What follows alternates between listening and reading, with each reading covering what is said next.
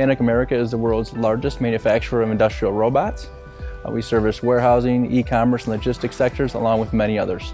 Here at JR Automation, we design, we build, and we integrate custom automated systems for clients throughout the world. The reason this application is so important for the market today is a lot of the jobs in the warehousing, e-commerce, and logistics sectors are labor intensive. Ergonomically, they're tough. The system that we're demonstrating today automates one of the most physically challenging applications within warehousing.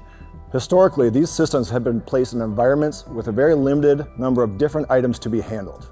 However, in the logistics and e-commerce business, the diversification of the sizing of the packages and types of the packages are nearly unlimited. To handle this challenge, more dynamic systems are required, including the utilization of machine learning paired with supervised autonomy, powered by partners like Plus One Robotics. So the real challenge in the logistics industry is in coping with the myriad of different types and sizes and the mix of parcels and products that are flowing through warehouses and fulfillment centers. It's fairly easy to quickly engineer a solution to, say, 95% of that situation.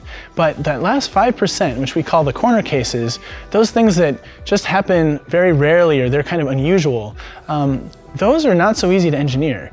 Therefore, we've introduced supervised autonomy so that a human can step in and take over control whenever one of those corner cases arises. And that enables us to get to market quickly. The relationship with Plus One has been great. We've had a lot of software companies that we've worked with and that we are working with, but when it came to this specific application, people have had a tough time out there in the market. Plus One has put a lot of time and assets into solving this problem, and we're very confident, along with their partnership with JR, it's going to be a big deal and it's going to be great for everybody.